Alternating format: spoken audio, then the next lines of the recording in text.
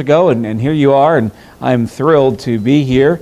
And we got to see back in April when Bible Baptist up in Grand Forks had their missions conference. We got a video of the building, and now I get to see you, the church.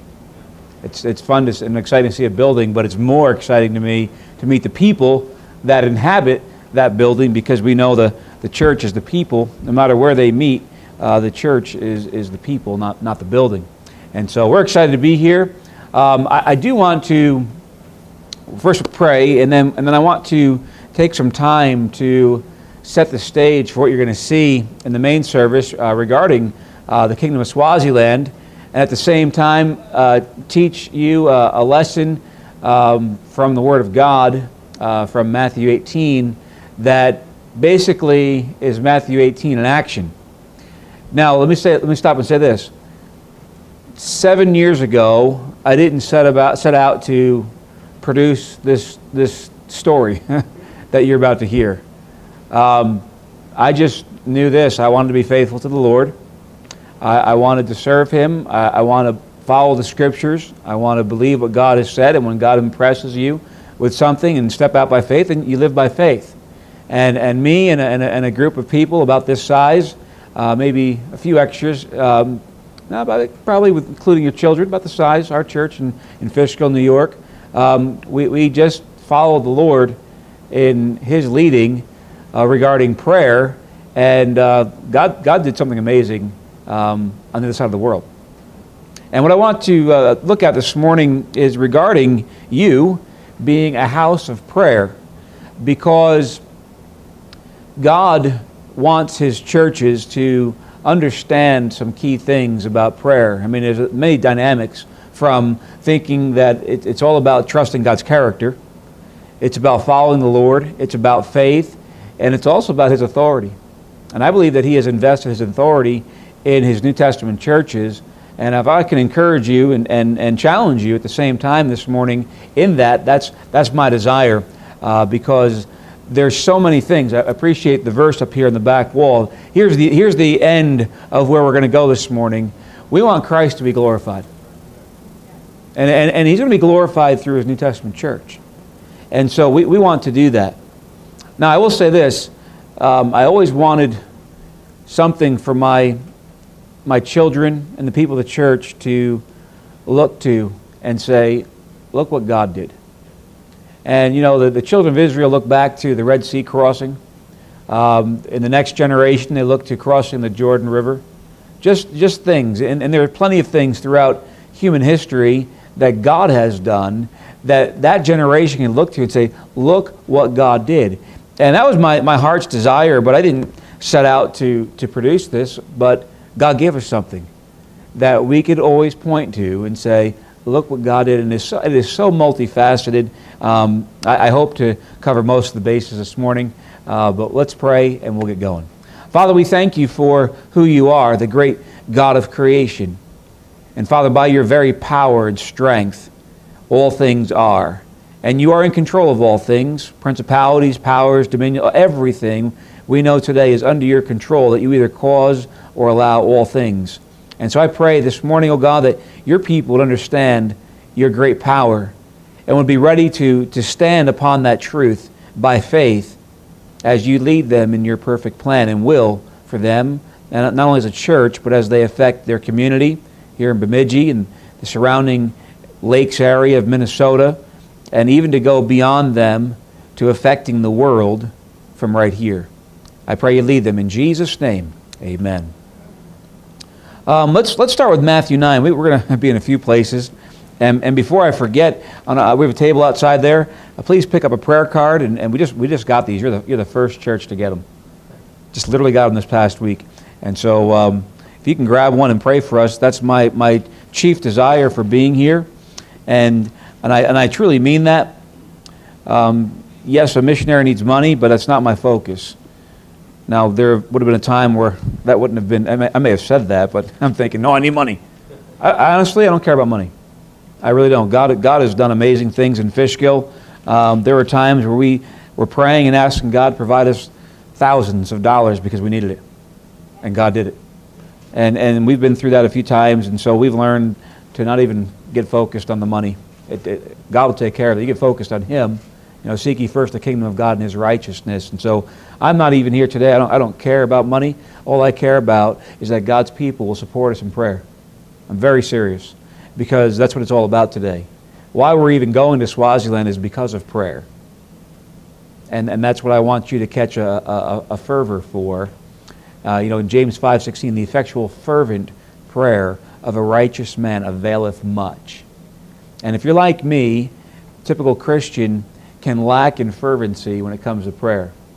Can lack in effectualness. And oftentimes we think of prayer as something we just add to what we're doing. But we'll find in the Scriptures, and we'll find in true spiritual life, that prayer needs to become the meat of what we do and not the seasoning, which is what times we're often guilty of. We're just going to add a little prayer to our meat. But when prayer becomes the meat, then you're going to see amazing things happen. But that can be hard to arrive at because the flesh gets in the way. But Matthew 9, but let's pray first, shall we? Father, would you meet with us now as we just want to recall all that you've done, and Father, look in the Scriptures and see what you have established in them. Father, I pray that you challenge your people today, and I pray that you'd encourage them as well, or just establish us in your great truth. We pray in Jesus' name. Amen.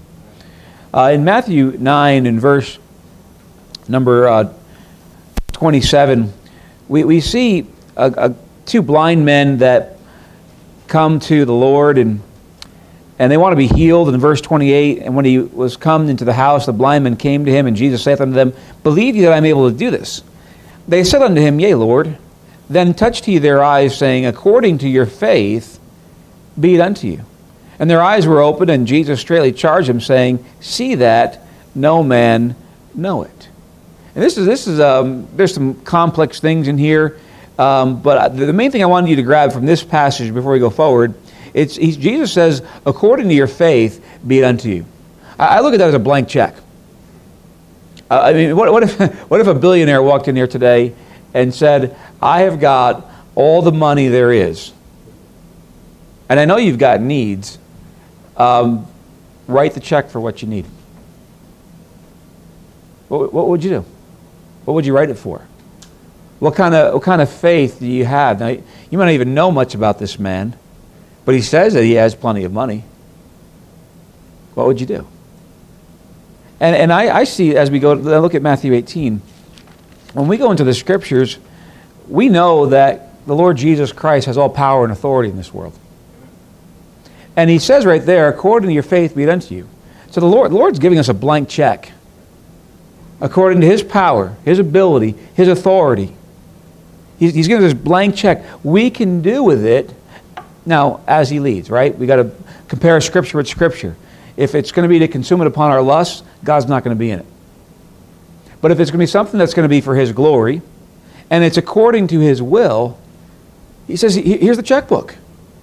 If you believe, according to your faith, be it unto you. These blind men there in Matthew 9, does the Lord Jesus Christ have the power and authority to heal those men? Absolutely. But not every blind man was healed. And he said, according to your faith. He granted it to them because they believed in Him. They came after Him. They sought Him. And they said, what can I do for you? We want to be healed. Okay, according to your faith. And I think that we're missing out. Now look at what it says here in Matthew 18. In verse number 15, 16, 17, dealing with church discipline. So in the context of the church, there in verse 17, verse 18 says, Verily I say unto you, whatsoever ye, there's that plural pronoun, I believe it's referring to the church, whatsoever ye shall bind on earth shall be bound in heaven, and whatsoever ye shall loose on earth shall be loosed in heaven.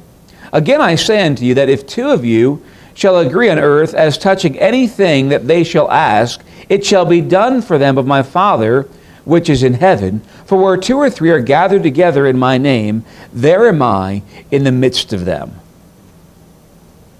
Again, a blank check.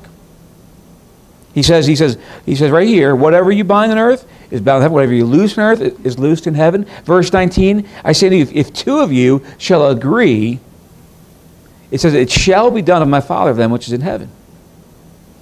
Now, before we get too excited about all of that, and we get too emotional, let me give you a little poem on feelings and faith. It goes like this. 3 men were walking on a wall, feeling, faith, and fact. When feeling took an awful fall, and faith was taken back, so close was faith to feeling that he stumbled and fell too. But fact remained and pulled faith up. With faith came feeling too. I'm going to say that again because it's a great... When I was preaching on faith and we had somebody visiting church, I don't know, a number of years ago, and it was a pastor's wife. She came up to me afterwards and said, you know, there's a poem about what you just taught us about? I had no idea this poem existed. I was just preaching the truths from the Bible. And I'm like, oh, really? And she told me, I said, oh, can you write that down? And we printed it, we put it on the back wall of the church because it's so true. Let me say it again. You know, we live in a society that is so feelings-based. You know what I'm saying? We everything's based upon feelings. And when I feel like trusting God, then I will. But sometimes I don't feel like trusting God. Sometimes I don't feel like I can have faith. Sometimes feeling. But that's not what it's about. 3 men were walking on a wall. Ready? Feeling, faith, and fact. When feeling took an awful fall. You ever have your feelings do a nosedive and fall off, right? And faith was taken back. So when our feelings kind of fall, then our faith is, what are we going to do, right? So close was faith to feeling that he stumbled and fell too, but fact remained and pulled faith up. With faith came feeling too. And so the principle is this, that if we'll base our lives and our hearts upon the facts of God's Word, then we'll have faith in the facts. And at the end of all that, will the feelings come. So that's what I want to teach you this morning in places like Matthew 18. But before we go any further, let's go to Isaiah 56. Let's establish something way back in the Old Testament in Isaiah's day. Here are some facts. Then we're going to talk about faith, and then finally we'll talk about the feelings. And oftentimes we want to just get to the feelings. We want to feel great because of what God did. Amen. I do too. But if we're going to ever feel great about what God did and give Him the glory and rejoice even with the feelings of our heart, we've got to start with the facts. And so here are some facts. In Isaiah 56, in verse number 7, it says, "Even them will I bring to my holy mountain and make them joyful in my house of prayer. Their burnt offerings and their sacrifices shall be accepted upon mine altar, for mine house shall be called an house of prayer for all people." So there's one thing that God is teaching us here, is that He wants His house to be a house of prayer. You know, one thing I think you should want for people to say of Northwoods Baptist is that it's a house of prayer. They pray and God answers. You know, there's a lot of people that may not be interested in your doctrine, which is important. But the lost person may not be interested in doctrine. But if they know that a church is able to get a hold of God, then they'll want to know your doctrine too. They'll want to know the truth. And it's important to have truth, don't get me wrong. But I think it's key that people know. We just a few months ago, right before I left, I resigned the pastorate. I turned it over to another man at the end of March of this year, and we began full-time deputation beginning of April. And someone contacted me. We had heard that someone's child was going through a very difficult time. We have a big problem on the East Coast with Lyme disease and its derivatives. I think it's kind of hitting here too as well. Wherever you have people and deer, it doesn't do well. But their child was nigh unto death. Young baby, I don't even know how old, year and a half, 2 years old. And I messaged this man and I said, I'll be praying, and I know that the folks at Liberty Baptist will be praying. And his response was, that means a lot to me, knowing how much answered prayer that church gets. That's a testimony. Not even of me, of them, of the church. I'm going to put it all on them. Folks that are in service right now in Fishkill and praying and asking the Lord to do mighty things. And God does answer. And God has miraculously taken care of this little girl, Bridget, in some amazing things. First, they didn't know what was going on. They finally were able to figure out it's a Lyme-based issue, and then they were able to deal with that accordingly. But God wants His church to be a house of prayer, and not that you want to just go out there and broadcast, God answers our prayers. God will make it known. You know how many times in the Scriptures the Lord healed somebody and He told someone, don't tell anybody? Doesn't that seem counterintuitive? He healed someone and He said, don't tell anybody about this. Well, part of the reason was crowd control, because there were a lot of people that were just following after the Lord to see and experience a miracle. They weren't really completely interested in who Jesus is. And so part of that was crowd control, but God has a way of making His reputation known. God has a way of letting people know that He does answer prayer. And so let's talk about some more facts. Go into the New Testament to the book of Luke. And here's a fulfillment. You can see it Matthew and Mark as well. But we're going to look at Luke's account in Luke 19. God wants His house to be a house of prayer. He wants it to be known as a place where people pray and God meets with them and prayers are answered. Luke 19 in verse number 46, saying unto them, it is written, and here's the Lord referencing that passage we just read in Isaiah, my house is the house of prayer, but ye have made it a den of thieves. One thing we know, the Lord was very passionate when He drove the money changers out, because there's something the Lord Jesus wants His Father's house to be known as, a place of prayer, a place where God's people communicate with God. Prayer is important. It's a dependence upon the power and presence of the Lord. And we saw that there in Matthew 18. He says, where two or three are gathered together in His name, there He is in the midst of them. And so God's house, it will be a house of prayer when God's people come together and the Lord's presence is there among them. Prayer is recognition of our weakness, our inability. We don't have the authority on our own. We don't have the ability on our own to take care of these things. That's why we pray. We pray to communicate with God. He loves us, and we ought to love Him. And most importantly here, it's an opportunity to affect this world. Now go to Ephesians. Ephesians chapter 6. You talk about the armor of God, and oftentimes when it comes to the armor of God, we quit at a certain point. We quit at the end of verse 15. But the verses that follow, I think, are even more important. In Ephesians chapter 6, in verse number 13, take unto you the whole armor of God. And verse 14, to stand. And then He gives you all the armor in those verses. In verse 16, above all, taking the shield of faith. Verse 17, take the helmet of salvation.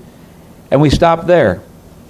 Verse 18 says, praying always with all prayer and supplication in the Spirit, and watching thereunto with all perseverance and supplication for all saints. And so here Paul teaching the church at Ephesus that you need to have all this armor so that you can stand praying always. We are armored up to pray. What keeps us from praying? Oftentimes because there's a weak spot in our or we have a lacking a piece of armor, and it gets us and it keeps us from praying and being victorious in this. One thing I've learned over the last 11 years of pastoring is that this is the key. I tried so many things in New York to build a church, and nothing worked. Now God built a church in spite of me. God put it together, but everything that we did in North Dakota doesn't work in New York. It's a non-religious people. They don't go to church. They're not interested in you. Not interested in what you believe. So how do you reach them? Well, we've found some ways, but the most effective way has been by praying. Just praying, seeking God's face, and that God will give you one who has an open heart. For some people, it was like pulling teeth just to show them one verse of Scripture. But when you finally got there, and their hearts began to crack open in time, one of the first converts there, it took me 1.5 years, every Saturday, for about 3 hours, for 1.5 years, before a guy got saved. And he wanted to all along, but he kept telling me all along, I'm a thick-headed Italian. All the best to you. But this is how it started with this man. He lived in my neighborhood, and when I first met him, one of the first things he said to me, because when I told him I was a Christian. I didn't tell him I was a pastor. I told him I was a Christian. And he says, yeah, I don't really believe in God. I've seen too many things go wrong in this world. He said, but I sure hope someone can prove me wrong. I said, can I take you up on that offer? He said, yeah. And then we began to meet every Saturday. And he got saved, baptized, became part of the church, and I appreciate a man who's willing to open himself up. But that's how it goes in some places in this country. Hard-heartedness, deceived by religion, deceived by life circumstances, hardened by society. But prayer becomes the key. Prayer is the answer. Go back to Matthew 18. And so prayer is the key. Here are some facts. We already read it there in Matthew 18, but I want to point out some things in particular about the facts of the house of prayer. God builds a church, and He wants His church to be a house of prayer. And one thing that God does is that He gives authority to His church there in Matthew 18, verse 18. He says, whatsoever ye shall bind on earth shall be bound in heaven, and whatsoever ye shall loose on earth shall be loosed in heaven. That's authority. God is giving His New Testament church authority to do what God needs them to do. You know, if I give you the keys to a building, you control who goes in, what goes out, what happens in there, right? You have authority. And God is giving His church authority to do His will. Now, if you've been given keys to a building, doesn't mean you can do whatever you want with it. Doesn't mean it's there to serve your own purpose. Let's say it's a company, right? They give you the keys. It's giving you authority to do what you need to do to make that business go forward. It's not for personal gain. It's not to do whatever. But you've been given authority to do what the company wants and what the CEO and the president have to say about that business. And the same is true of the church. You've been given authority to bind and loose, but according to what God wants to use that church to do. Then he makes us another great principle here. He says in verse 19, again I say unto you that if two of you shall agree on earth as touching anything that they shall ask, it shall be done for them of my Father which is in heaven. And here the Jesus is teaching about unity. If two of you shall agree. You know, God wants His house of prayer to be unified. And I believe that a church needs to be in agreement.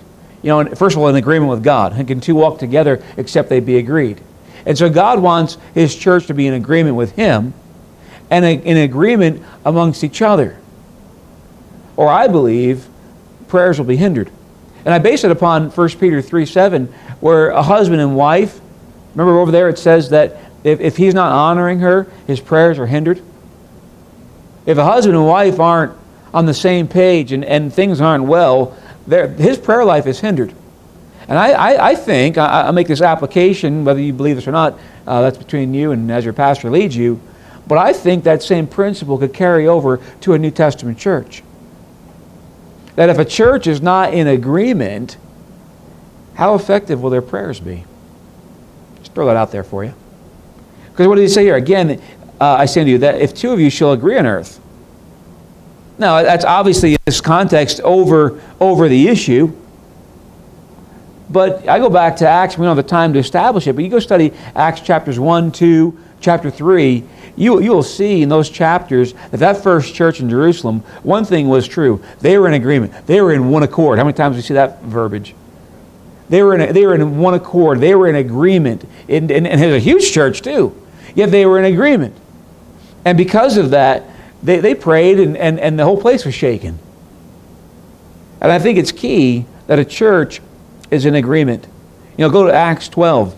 Here's an example. And I've taught this passage in Fishkill so many times because it's so true. I believe there is something special in corporate church prayer. Now, I'm not against individual prayer. God blesses mightily someone's prayers. But I think there's something special in the heart of God when His church comes together and engages in prayer. Acts 12, Peter was in prison. I want to jump down to verse 5. It says, "But Peter therefore was kept in prison, but prayer was made without ceasing of the church unto God for him." The church there knew what to do when Peter was in prison. They got together, they prayed. In verse 12, "And when they had considered the thing, he came to the house of Mary, the mother of John, whose surname was Mark, where many were gathered together praying." I'm not against people praying over the phone. I'm not against people praying on Skype, etc., etc. But there's something special when God's people physically gather together. That's what church is. It gathers together and prays. There's something unique. There's something special, I believe, in the heart of God. Even in missions, prayer is key. Look back to Ephesians 6. And there's other places like Philemon, verse 22, and Romans 15, how that Paul is dependent upon churches praying for him and people praying for him. When Paul was writing here, we already read Ephesians 6, verse 18. It says in verse 19, "And for me, that utterance may be given unto me, that I may open my mouth boldly to make known the mystery of the gospel." Paul was dependent upon God's people praying. Let me just read to you from Romans 15. It talks about there in verse number 30. It says, "Now I beseech you, brethren, for the Lord Jesus Christ's sake, and for the love of the Spirit, that ye strive together with me in your prayers to God for me." Paul is dependent upon people praying for him. And I am dependent upon you praying as well. I believe the Lord will use us to go forward and establish churches in the kingdom. And yet it's going to take God's people, because I know it's going to be spiritual battle over there. Africa is much more open to the spiritual battle than America is. Asia is more open. And if you've been around missionaries that have been to those nations or have met people from those nations, the spiritual realm is very real. Even as American Christians, sometimes we say, "No, I just don't believe in that." Well, if it's in the Bible, in Christ's day, he battled against the spiritual realm, did he not? Well, why doesn't it exist today? I think the enemy has done a good job in causing American Christians to think that there is no spiritual realm. It's just physical. We talk about the spiritual, but we don't really believe in the spiritual to the degree that we ought to, because if we did, we'd be praying. And we'll realize that there's a real spiritual enemy. I have faced, and I don't have the time to tell some stories, but there have been a few key times in New York where I truly believe I'm face to face with a spiritual enemy. And I'll be honest with you, it's scary. It's scary at times. It's like, whoa. Did I just experience that? Did I just see that? Did I just hear that? Was that really that human speaking, or somebody speaking through that human? And I know that in Africa, there'll be a lot more of that. It's a real spiritual realm. Jesus dealt with demons and people possessed with devils. And in other places in the world, that's very much more real than it is here in America. But think about this. One of the greatest methods of an enemy to be successful is to make people think they don't exist. Right? If we've been deceived into thinking that it doesn't exist, then there's no enemy, then the enemy has free course. But if we see, open his eyes and he can see the spiritual realm, right? If we could see the spiritual realm, I think it would change the way we function. And so there's some facts. The facts exist that God would have His church to be engaged in the spiritual battle of prayer. Now here's where faith comes in. The faith in the house of prayer. Go back to Matthew 9. We started there. Let's go back there. The facts are that the Lord's church is to be a house of prayer. And the Lord Jesus Christ is very serious. We saw an example. He wants His church to be unified. He wants His church to be praying. Your local ministry is dependent upon prayer. Foreign missions is dependent upon prayer, everything is. And God wants us to be living by faith. We know Hebrews 11:6 and other places that God would have to do it. But here back in Matthew 9, look at verse 27. And when Jesus departed thence, 2 blind men followed him, crying and saying, Thou Son of David, have mercy on us. And so here are these blind men that we talked about at the beginning. They're following after the Lord. So when a church gets a hold of some facts, the facts that God's house is a house of prayer, the fact that God has given authority to His New Testament church, that if 2 or 3 will agree, it shall be done of our Father which is in heaven. So there are the facts, and then He says in the next verse that where you gather together, He'll be there in the midst. And so those are the facts. Now what do we do with those facts? Well, it's time to put our faith in the facts. Let's put our faith in Brother Kuzel. You know Brother Kuzel, of course. I don't know if you know him, if he's been by here or not, but he's a man that's been a missionary in South Africa for the last 10, 11 years, and he's the man that led me to Christ 21 years ago, and so he and I have a great relationship. And one of the things that he taught me early on when we would begin to pray about things, he'd always challenge me, say, brother, get a verse of Scripture to pray about while we're praying. Anchor your faith to a fact from the Word of God. And I've used that many times in my Christian life. Say, okay, here's a prayer request, here's a need, but what does God say about it? Let me anchor my faith to some fact regarding this. When it comes to praying for a soul to be saved, I'm sure you do that a lot. But over in 2 Peter 3:9, it says that God is not willing that any should perish, but that all should come to repentance. Therefore, I know it's the will of God for so-and-so to be saved. That's a fact. I know God wants them to be saved. I know that God loves them. And if it's someone that you love dearly, I know that God loves that person more than I do. And God wants that person to be saved. And so I can go into my prayer and exercise faith knowing that God wants that person to be saved and loves them. And I cling to that. I anchor my faith to what God says about that. Even things beyond that, when God leads us in certain things to be praying about, then we can anchor our faith to what He says. These men, they say, Thou Son of David. Now what's interesting is they call Him the Son of David. You know what that tells me? They know who Jesus is. He's not just a miracle performer. He's the very Messiah. He's the Son of David. He is the anointed one that is coming. And so they understand who He is. By the way, they're blind men. They didn't read the Old Testament Scriptures to find out about Christ. Someone told them. If they're blind, they didn't read it. Somebody audibly spoke to them the words of life. Someone must have read them the Scriptures. They know that this is the Messiah, and they pursue after Him. And so when a church gets a hold of the facts of prayer, then they're going to pursue after Christ to put this faith in the facts. Verse 28 says, And when He was come into the house, the blind men came to Him. I mean, they're really pursuing after Him. And Jesus saith unto them, Believe ye that I am able to do this? They said unto Him, Yea, Lord. And so when we pursue after Christ, we ought to be believing in Christ. And finally we can receive from Him, because in verse 29, Then touched ye their eyes, saying, According to your faith, be it unto you.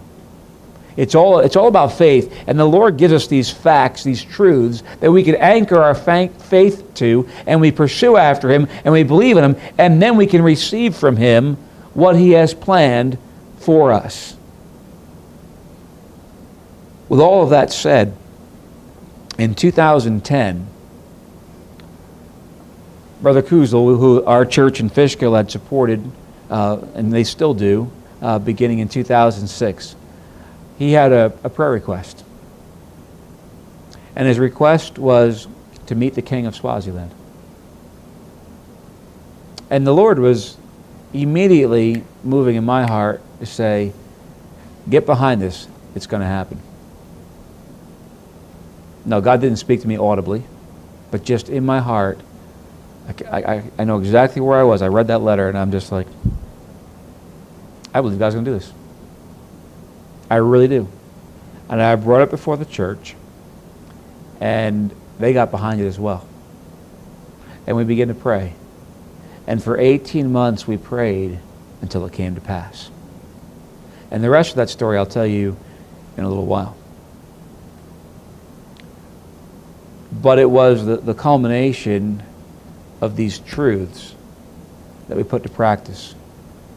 We were a people that wanted to pray. We were a people that believed that God has all power and authority.